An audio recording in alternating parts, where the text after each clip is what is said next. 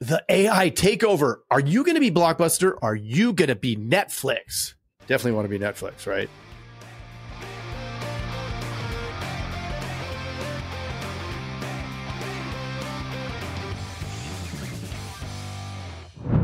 All right. So I'm going to dive into a quick story here about an insurance agent. I know, let's call him Jason. No, let's not call him Jason.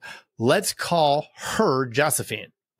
Josephine has an agency out in Colorado and just closed a big client. His team had a big day, closed somebody that was about $6,000-7,000 in premium.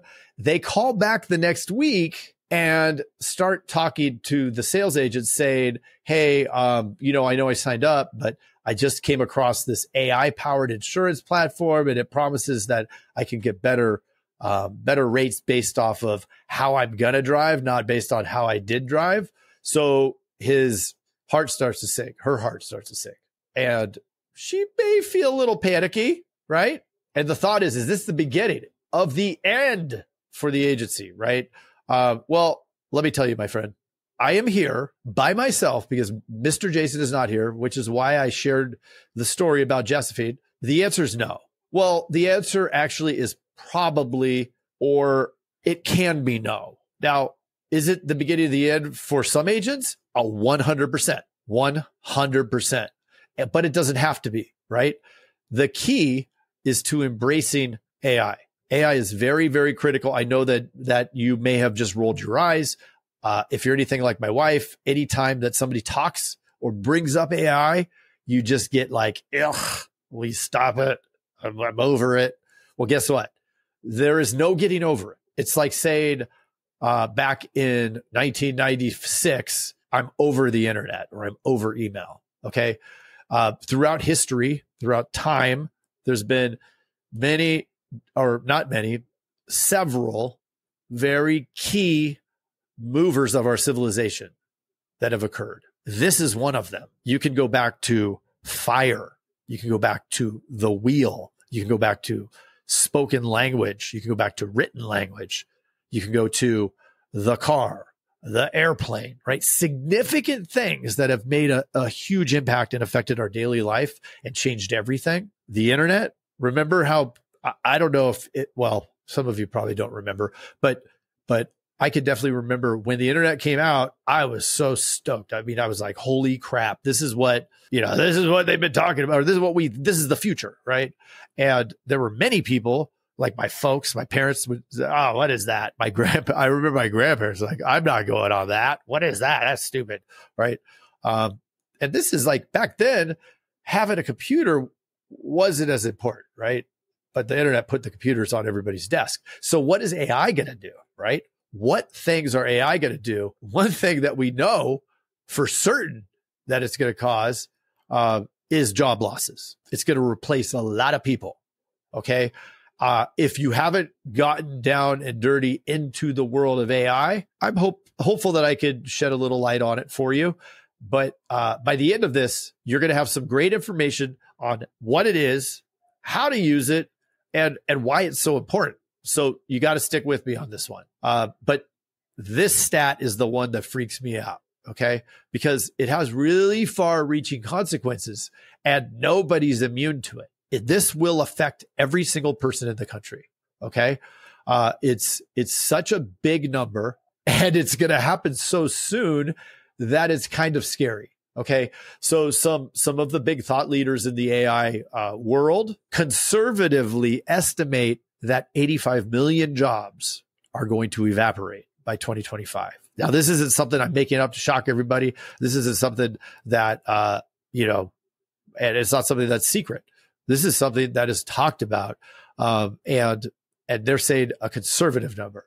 Now, I sure hope that I misheard that because I could guarantee that insurance agencies aren't going to be immune. But here's the thing. This is one thing I'm certain of, is that the agencies that thrive in the new world, that embrace the power of AI and don't fight against it, are going to succeed and are going to thrive. Now, I've been elbows deep for well over a year. And we've been using automations and all kinds of things like that in our agencies and for other businesses for years. So making the leap was more of a, finally it's here for me, right? Kind of like for NVIDIA. If you're not familiar with NVIDIA, it's what's driving, it's the hardware behind everything, right? The AI requires a massive amount of processing power. And so there's these farms filled with NVIDIA processors, just to run these things. So what are they running? What is it? Well, it's called an LLM. Okay. So if you haven't heard the term LLM, you may find it interesting to know that it stands for not laser lunges metrics. No, it stands for large language model. And I'm sorry that you can't land every joke. So what do these tools do? What the heck is an LLM? Where can I find them? Well, think about this. It's the engine. No, it's the brain behind automation. Okay. So if you could think back to chatbots back in, from a year ago or even from a month ago to when they came out, chatbots, you go to a website, a little thing pops up. It says, "Hey, I'm Zappy the App Chat. Do you want?" And then you get to pick between 5 things. Not one of those. The thing that you need is not amongst the list of the 5 things. So you have to pick the thing that's closest, which isn't even close, and blah, blah, blah. Right. So those were not AI driven. Those were just logic. And it was hard coded logic. So what would happen is somebody goes in and just basically programs this thing, right? They program the bot to, if it does this, then this, and you only give them this choice, and it's a flow chart. So very simple, very annoying to interact with because it had no personality, or it has a fake personality that is the same every time. Okay. So it has no learning skills, has no ability to adapt, has no ability to think on the fly, has no ability to execute anything really beyond those instructions that's there. Okay. So now introduce what's just recently come out. And we're talking over the last year. Okay. So over the last year, if you got on ChatGPT at the very, very beginning, then you're more familiar with it and the changes that have happened. But over the last year, it's insane how much faster, how much better, and how much more knowledgeable, and how much more can be done by one of these assistants. Now they call them, right? A chatbot assistant. And anybody can make these things. So it's really good. Now, this isn't going to, we're not going to go very deep into that. We're going to stay high level on this one. I'm going to do a few episodes here, and we'll tear through. So, but let's talk about some success stories. Okay. I think that before we dive in, we get into the nitty gritty of it. I think it's important just to hear application, right? Like, does this apply? And it does. There's a billion use cases, even in your agency, even that don't need to be client facing. So if there's concerns about the C word, not the bad word, well, some people call it bad word. It's not 4 letters. But that C word is a non-issue because you could help by installing a lot of things that have nothing to do with the actual inner workings or mechanisms of the agency and aren't necessarily holding any information on the client outside of the system. So I think that's one of the biggest hiccups and issues that carriers have is they consider the data, like the personal data of the client, they consider that theirs. So we have to honor that, right? If that's the rule, that's the rule. So don't share the data, right? If you buy a lead, I don't know. I think that there's a line there, right? Because if I paid for that data, then I own that data, in my opinion. Now, I'm not an attorney, but I am babbling. So we'll move on. All right. So let's look at these real world examples. I have one agency that I've talked to, and actually many agencies, because we've brought this up in our elite group and over with the teledudes and just a lot of the agents that we interact and serve have used these for a multitude of different things. But one agency was struggling with high volume of inquiries. So they were a larger agency. I think it was like 15 million of premium. And they have a lot of inbound calls, but they were running pretty lean. a lot like me. Like we have we're 12 million and we've got less sales or less service people than most $12 million agencies because we have a lot of automation in place to pick up that slack, because it's a lot less expensive to handle some of the stuff that can be automated away than it is to bring somebody on, right? If we're going to bring somebody on for a job that is going to cost me $50K to have that person here, then I better get some kind of return on it, right? Now, I could build something for myself, create some automation to replace somebody that would be doing the $50,000 a year. And guess what? In addition to that, that person or that entity is never going to call in sick, is never going to cause any drama, is never going to do anything that I find annoying. Well, no, it probably will say something when I've said jokes to it. But for the most part, it will play better than most people, right? Now, it has to be directed, but again, so do people. So pretty interesting, right? What happened? So before they put this thing in place, people were getting voicemails. People were not getting calls back. They're getting pretty pissed. That's what he was telling me. So I just said, hey, man, why don't you just put something in place that handles the traffic just to let them know? Like, it doesn't need to even be the voicemail, just something like, hey, everybody's on the phone. We'll get back to you ASAP. And then put that reminder somewhere so that somebody knows how to do it. We pretty much set the same thing up over here so that no calls are running to voicemail, no calls are just disappearing, because depending on your carrier, there could be strange phone systems and strange voicemail systems in the background where nobody knows where they go. Just one thing that I've seen happen to me. So that's a possibility. And so what does it do? What were the big improvements? We got our response time is way quicker, right? I'm not getting complaints. The other agency, same thing. I just modeled what they did, and he did what I'd asked him. So I guess I modeled what I told him. But what did we do? And he's able to get more Google reviews as a result. He created an automation that asks for Google reviews, sends them directly there, and used one of our tricks that we've talked about before, which is you could set it up where you have like a dummy landing page, and you ask people what they would rate it. If they click a 1, 2, or 3, you just send them to the thank you page and say, thank you for your thing. Is there anything we could do to make it a 4 or 5 or to get you to a 5? And we'll try to get some feedback because we definitely want to try to improve scores. And then if they're a 4 or 5, it will kick them over to the Google page where then they're going to leave the real review. So it's just a way to filter and make sure that we don't get people putting 1s and 2s and stuff.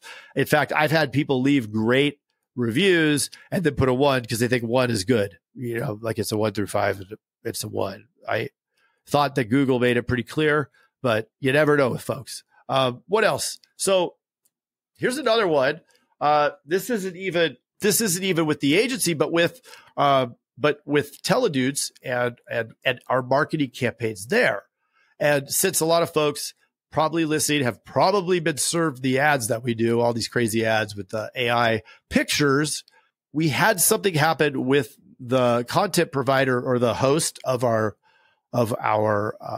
site. And what we did from that was, what happened as a result from that, they did something with the code that wasn't us. It was on their side, but it killed traffic. Like all of a sudden we went from, we have ads, we have 500 to 1,000 hits coming in a day to almost non-existent, just organic traffic. Well, like 100 a day. So we were scrambling, trying to figure out what to do because we have ads running, right? People clicking, no traffic. That's a problem, right? So we actually had, I took an assistant, an AI assistant. I gave it all of the code from the web page, which is probably more than most agents are going to do for stuff. But it's important to understand like the depth of what it can do. So I had it analyze the code. It kicked me back a message saying that there were bugs in that code. That was not my code.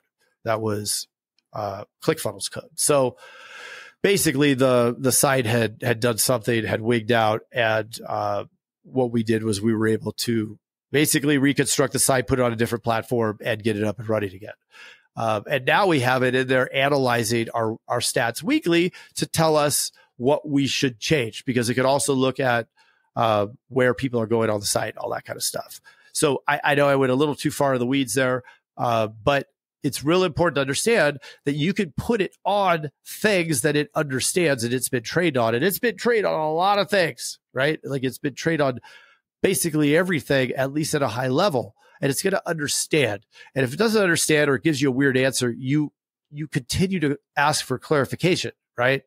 I usually ask for clarification even if I get a good answer, because you never know, right? Like it could sound pretty convincing with a completely wrong answer, which is really interesting. So that problem solved less than a day. The old way, I mean, we could have been down for weeks, but it increased our conversions. So as you folks are going to from an ad to offer.theidudes.com, which is Internet Lead Secrets. That's the ad, right? That's our funnel. So you go to Internet Lead Secrets, and we had a 40% increase in purchases on Internet Lead Secrets just by, fixing the code. And then it also gave, throughout doing a number of split tests, it kept giving us recommendations on which one to go with, or which headline to change, or which button to change color. So really crazy stuff, really, really deep, interesting stuff.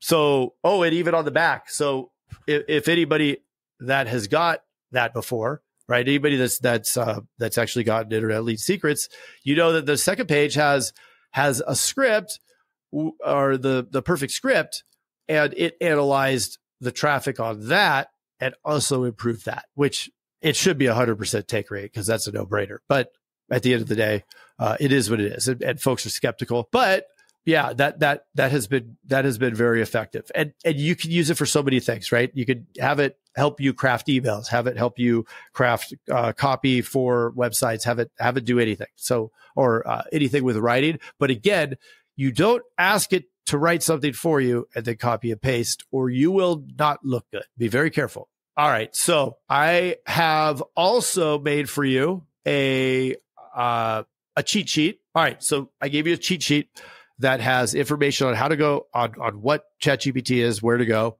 It has some recommendations on what to do.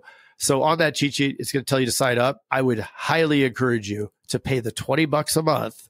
$20. It's $20. Pay $20 a month. I don't get anything for doing this. I don't work for ChatGPT, but it has changed my life. Get in there, and you're going to be way ahead of most people. Now, remember the title of this episode: Blockbuster or Netflix. I'm telling you, the Blockbusters of the insurance world are not going to have a ChatGPT account. That is a guarantee.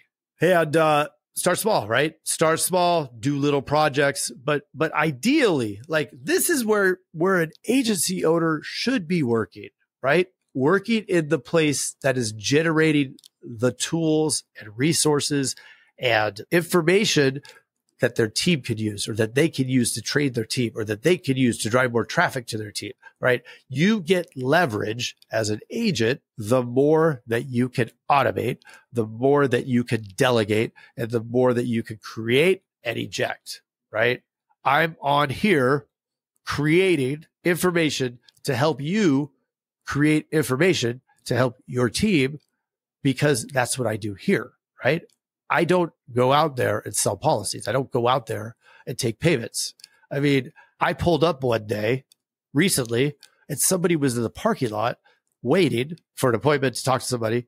And they're like, "Oh, are you Craig?" I said, "Oh, no, I'm just here to, I don't meet with the clients." And if you like to, fantastic. Just ask yourself if meeting with somebody who has $2,000 in premium with you is worth the $150 for the time that you're spending. Is it worth it? Is it generating more, right? Yeah, I upsold a renter's policy. Great. So you got an extra $10 a year for the hour and a half that you worked. What if that hour was spent on developing a new, unique mechanism that would drive more traffic to your agency? What if that hour was spent making a video that explained to your team how to do something, or explained to your customers how to do something, or building a YouTube channel, or something else that's going to make long-term lasting impact on your agency. And that's where I'm going to leave it. We're going to dive into ChatGPT next time, but make sure you go in the show notes, download the cheat sheet. Okay. And we will dive in and go deep. Thank you and appreciate you listening. Make sure to, if you do want to check out, if you didn't check out the thing I was talking about, that we've totally revamped as a result of of the tools that are out there, head over to offer.theidudes.com. That's offer.theidudes.com. And you can download your copy of Internet Lead Secrets for a very reasonable amount. We put a lot of work into it, and it is very helpful. And it's not unfair to ask to be paid for our work. So we appreciate you, and we hope we see you soon. Thank you very much.